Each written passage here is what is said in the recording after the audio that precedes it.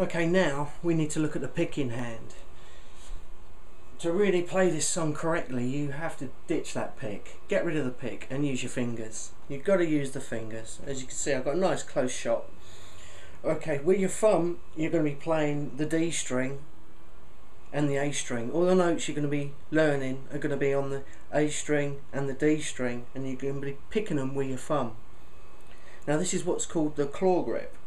Now Mark Knopfler, he tends to rest his two fingers on the body of the guitar, does all the picking on the higher string, with these fingers, and on the lower strings he uses his thumb.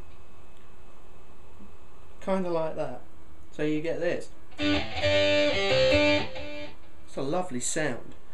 You can't get that with a pick, you just get a more harsher tone. With this kind of picking arrangement you get a more woody sound, and it's very smooth.